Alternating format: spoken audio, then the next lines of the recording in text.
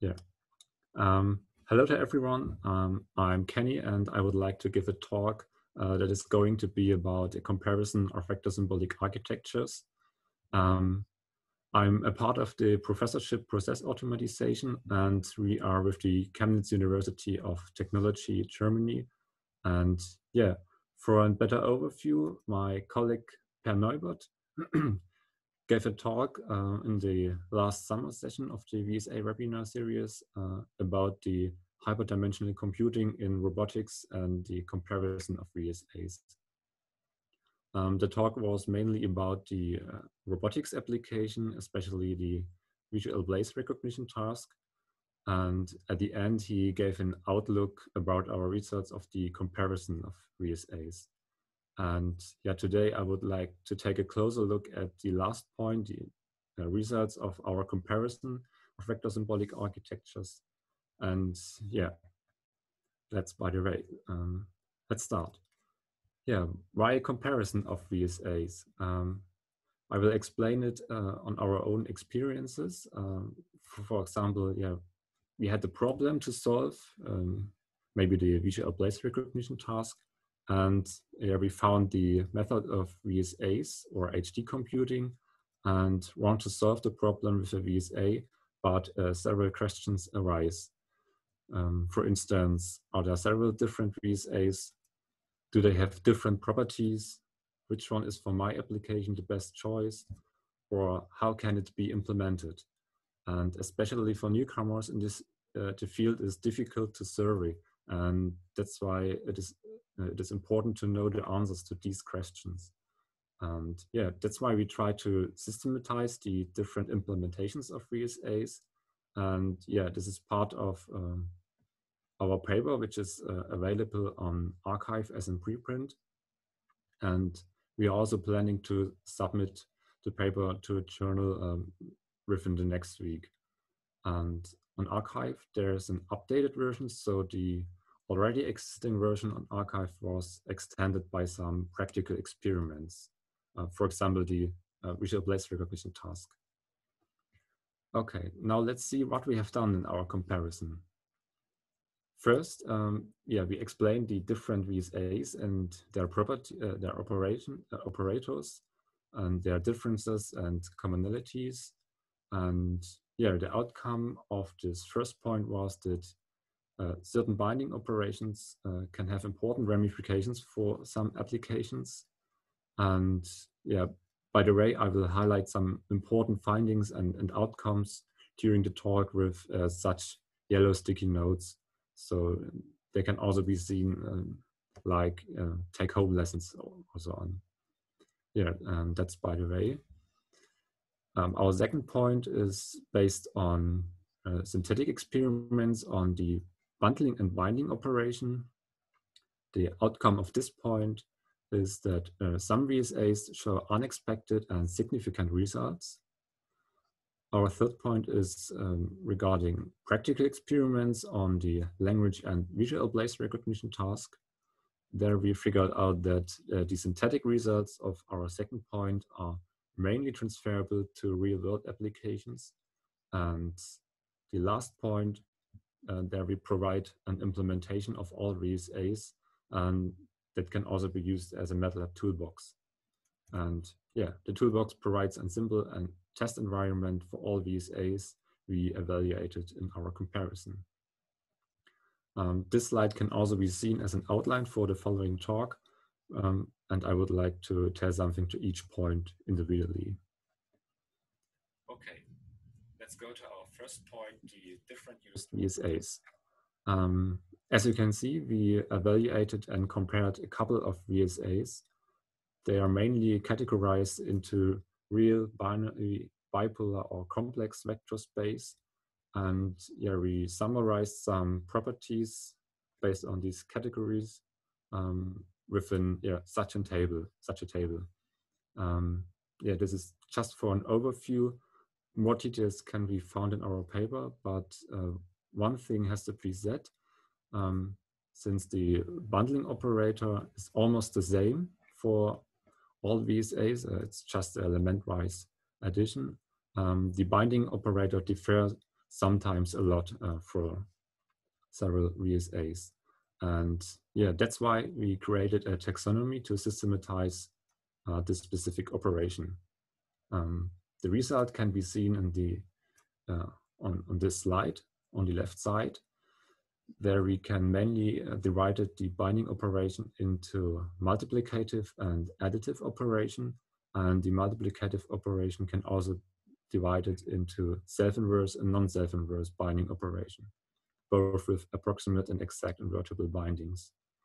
And yeah, why is it important? Well, it implies possible ramifications for applications like the "what is the dollar of Mexico" example. I think everyone in the audience know this example. Yeah, it consists mainly out of two representations. For example, one for the country Mexico and one for the United States.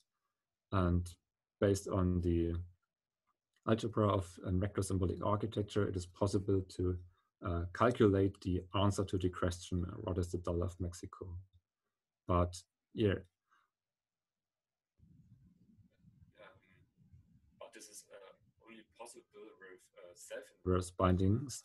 Also, the self-inverse property is necessary for solving these tasks.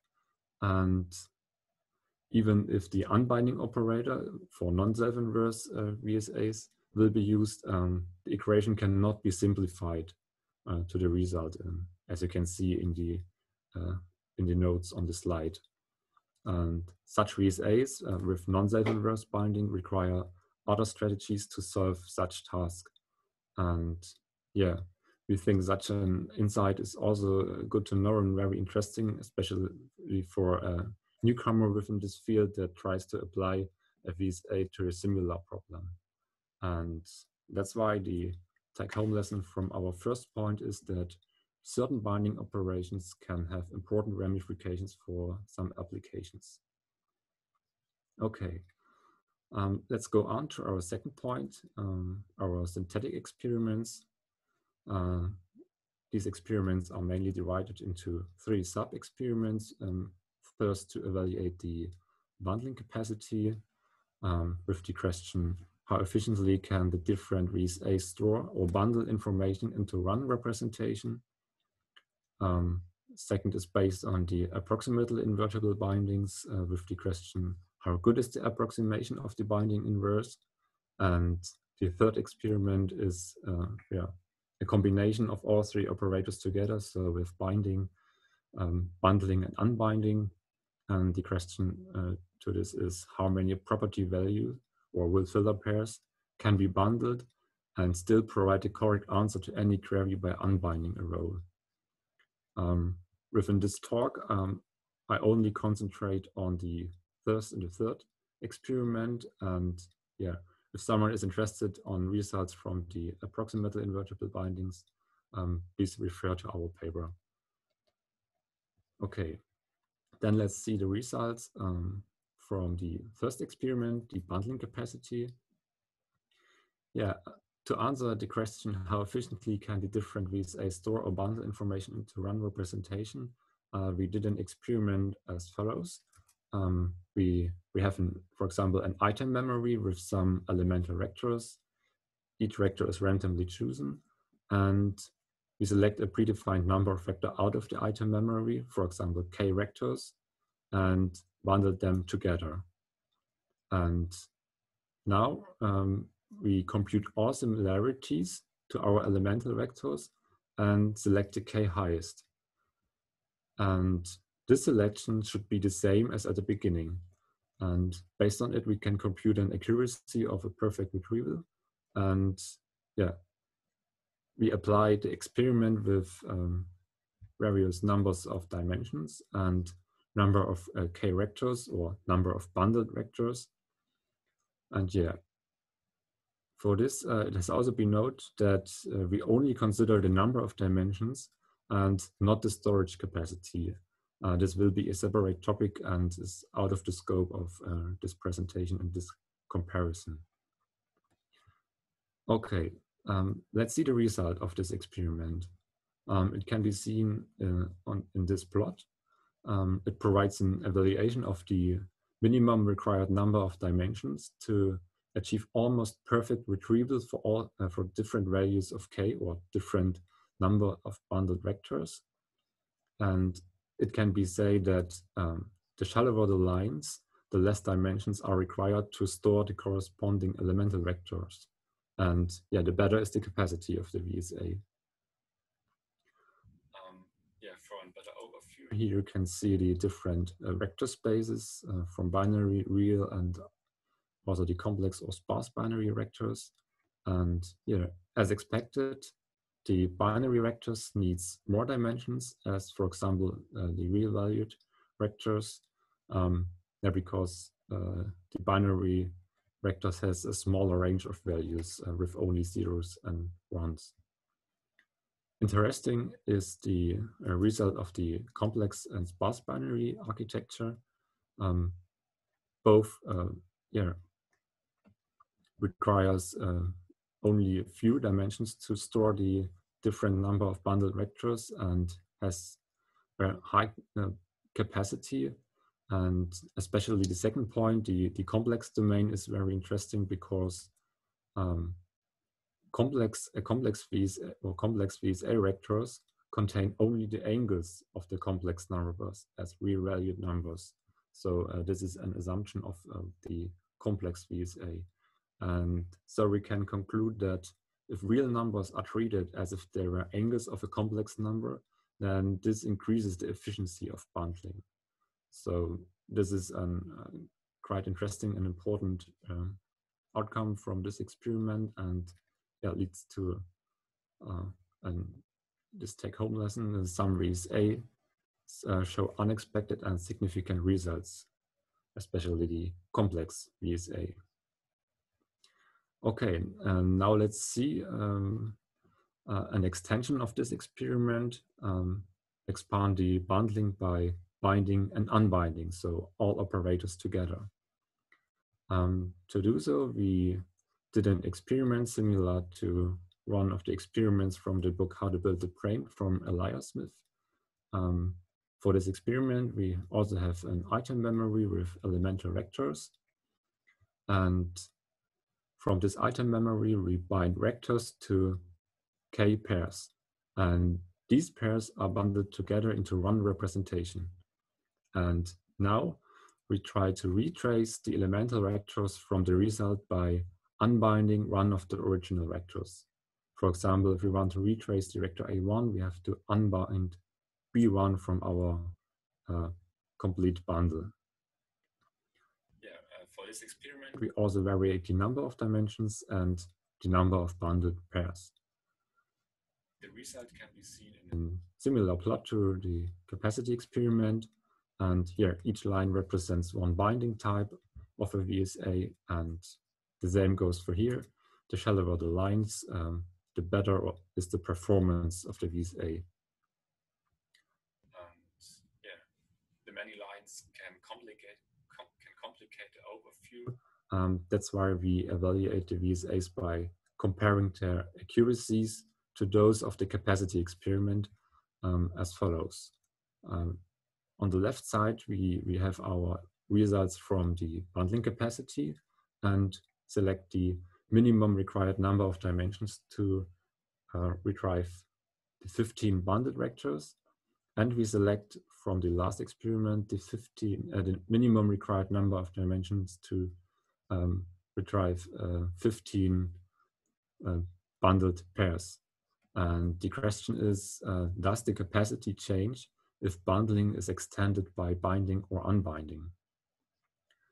It's like a binding and unbinding under noise, and the noise comes from the bundling. Yeah, the results are summarized in the table below, and the second column is regarding the bundle capacity experiment, and the third regarding the last experiment. And it can be also seen the increase of number of dimensions between both experiments.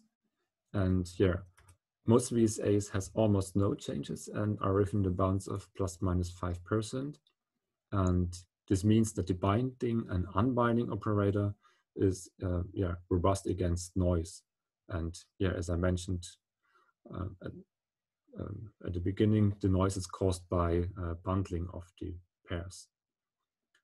And yeah, noticeably is that there's a significant rise of number of dimensions for the last sparse binary VSA. And yeah, the binding of sparse vectors in combination with bundling requires more dimension, as you can see, up to 44% more, 1% larger vectors. Okay. These are the results of our synthetic experiments, and now we want to figure out the performances on practical experiments, and then we evaluate the VSAs on the language recognition task, as well as on the visual place recognition task. And we try to answer the question, are the insights of the previously seen synthetic experiments transferable to the real applications or the practical applications? Now let's try to answer this question based on the language recognition. For this, we did an experiment similar to the reference one. And yeah, the goal of the language recognition is to recognize the language of a given text. For this, each letter is represented by randomly chosen hypervector, and to construct a meaningful representation of the whole language, short sequences of letters are combined in n-grams. And the learning or training of a language is simply done by bundling all n-grams of a training data set. And for recognizing the language of a given query text, the same procedure as for learning is repeated, and the nearest neighbor query with all known language vector in the item memory is performed. And for this experiment, we also vary the number of dimensions, and the result can be seen on this slide. So we try to figure out the efficiency, so which VSA need only few dimensions to reach high accuracy. And here also, for better readability, the faster the curves have a high accuracy, the better is the performance and the better is the VSA. And yeah, the result is that the complex and the matrix binding VSA show good results. And yeah, similar to our synthetic experiments, or to the results of our synthetic experiments. And that's why we can say, okay, for the first practical experiments, the results are mainly transferable to real world applications. Yeah, it's based on the results, for example, from the complex VSA, it shows in both very good results. And yeah, let's see how it is for our second practical experiment, the visual place recognition task. I do not explain the visual place recognition in detail. For this, I would like to refer to Per's talk last time. But nevertheless, we have to encode our, for example, images into descriptors according to specific VSA vector space. And based on these image descriptors, we apply two different methods. First, the state-of-the-art method from sequence_lem for visual place recognition, and the sequence_lem as a VSA implementation. So as it's like an approximation of the original sequence_lem with a VSA. Why a VSA is an approximation? Yeah, the VSA approach has the advantage of only requiring a single vector comparison to decide about a matching, while sequence_lem typically requires 5 to 10 times as many comparisons. So you can see a VSA can be more efficient than the original sequence_lem method.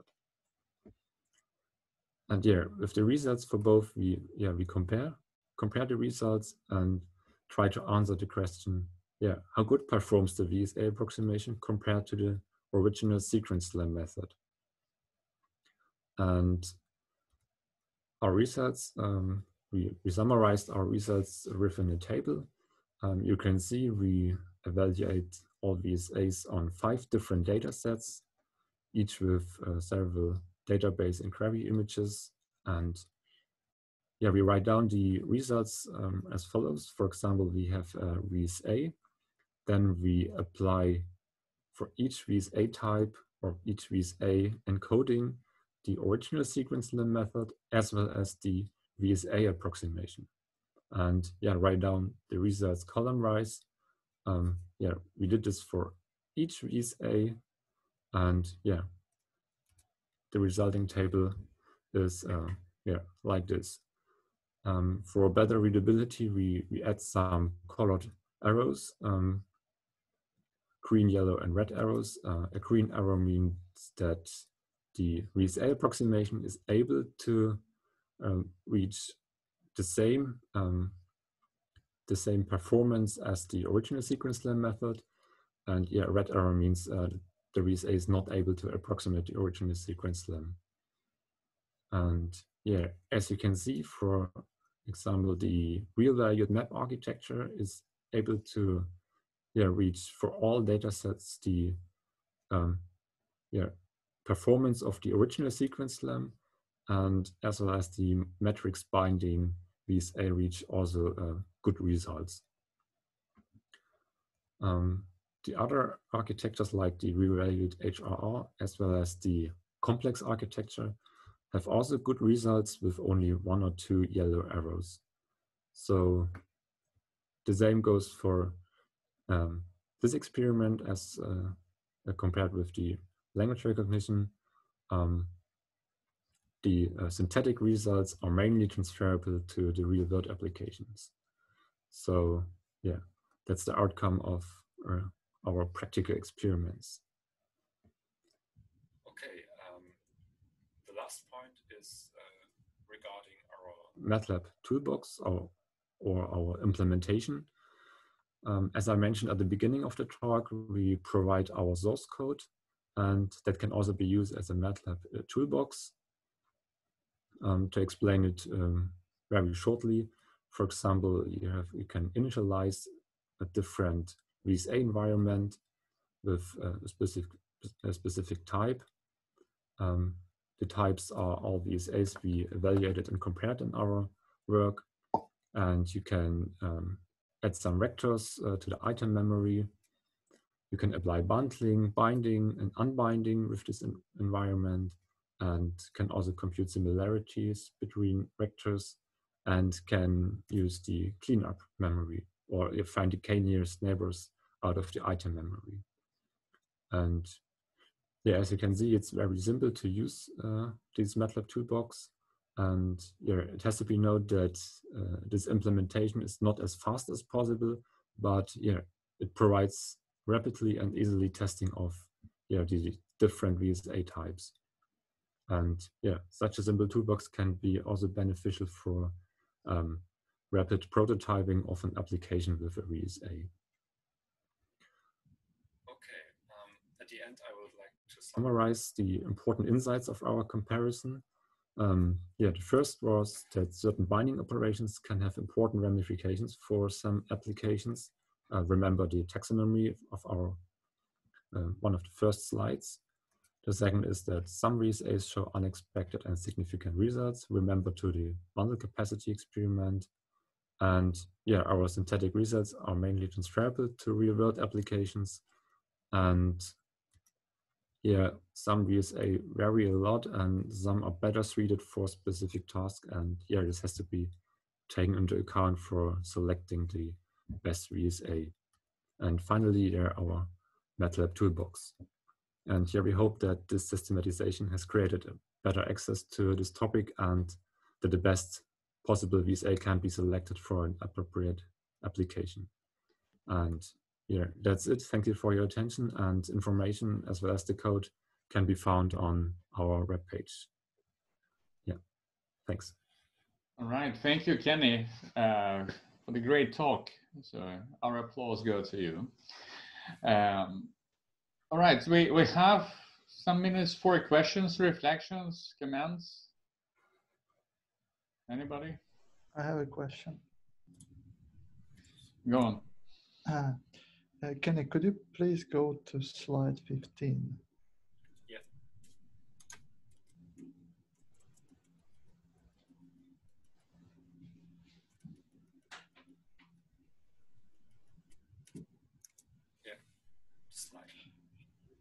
Yeah, so here, the last two VSA frameworks, what is their difference? The difference between the both Yeah, experiments? the last two binary sparse distributed codes. SEG. One is with Okay. SEG. Yeah, the difference between other one was this architecture is the binding operation. So the last sparse binary uses a simple shifting of director for binding, and the first sparse binary used these segment-wise operations. So the complete vector is divided into is shifted by defined number based on the other vector of the bundled pair. I think, thanks. I have a question. Go on, please. Have you? I think it will be interesting to measure this capacity, but also considering the memory space of the BCAs, because the binary vectors will use maybe 1 bit or maybe 8 bit for each component, but the real vectors are going to take like 32 bits or even 64 bits of information. So it is a bit unfair, the comparison, but it makes sense, the results. Yeah. But I think the memory capacity should also be considered. Yeah, that's true. That's also an important point in memory capacity, because as you mentioned, the binary vectors needs only a few bits or only 1 bit per dimension, and the real vectors need some more. That's why I give the hint of that we only consider the number of dimensions and not the storage capacity. And it's also important to consider the memory capacity. Yeah. Thank you. I think here, just to be clear on the terminology, I think here we mean the memory footprint of the reactor. So there is a comment by Chris Simkin in chat, which is rather valid. So a 100-dimensional 64-bit real vector is equivalent to 66,400 bit binary vector. So talking about dimensionalities, you should take into account the dimensionality of each position. It's also related to this previous question of the storage capacity, right? So the difference of number of dimension and the required bits to represent the hypervector, right? Yes. Yeah. This is also important that maybe for the future to extend the experiment of the bundle capacity with considering to the storage capacity, maybe by normalization of the results by the storage capacity of each vector space. But it's not. It was not part of our comparison for at this point. Sure. Any more comments, questions? I would like to say something. Yes. And that is, you talked about permutations as a part of the example in language recognition, but you really didn't compare permutations in your various things. That's something that you could do in the future. Extend your table. I mean, you have been using what the addition and multiplication do, but then how do these various kinds of architectures respond in terms of permutation? Because I think permutations really are powerful thing to add into this. This is something that Ross Schlegel really brought home to me, and ever since I've been a real fan of permutations. Yeah. Yeah, that's true. We assume the permutation as a circle shifting of the vectors, but yeah, so we assume it for all VSAs as a circle shift. Yeah, the number of permutations and the algebra permutations is incredibly rich. Yeah. And we really haven't explored that hardly at all. Yeah. That can also be a topic for your future work. Well, thank you. Yeah. Thanks too. Okay. I guess if there are any other questions or comments, please send them, communicate them via our VSA community mailing list. So you can find the mail address in the invitation email. Also, Ross is writing his comment, so just not to forget about his comment. I think Tony Plate showed that real representations only need very low resolution, so it might be better to think of reals as only 4 or 8 bits each. Yeah, well, it's also valid. Right, but once again, thank you for attending this first session of winter session of our webinars. Thank you to great thanks go to our 2 presenters, Peter and Kenny. And we see each other in 2 weeks from now, and I can give you some heads on that the webinar will be scheduled 3 hours earlier. So, and it will happen at 6 p.m. Central European time. So on 30th of November. So, but I will come back about this issue in my next email. All right. Thank you very much for attending. Great to see you all. Bye. See you next time. Thank you. Thank you, everyone. See you. Bye. Bye.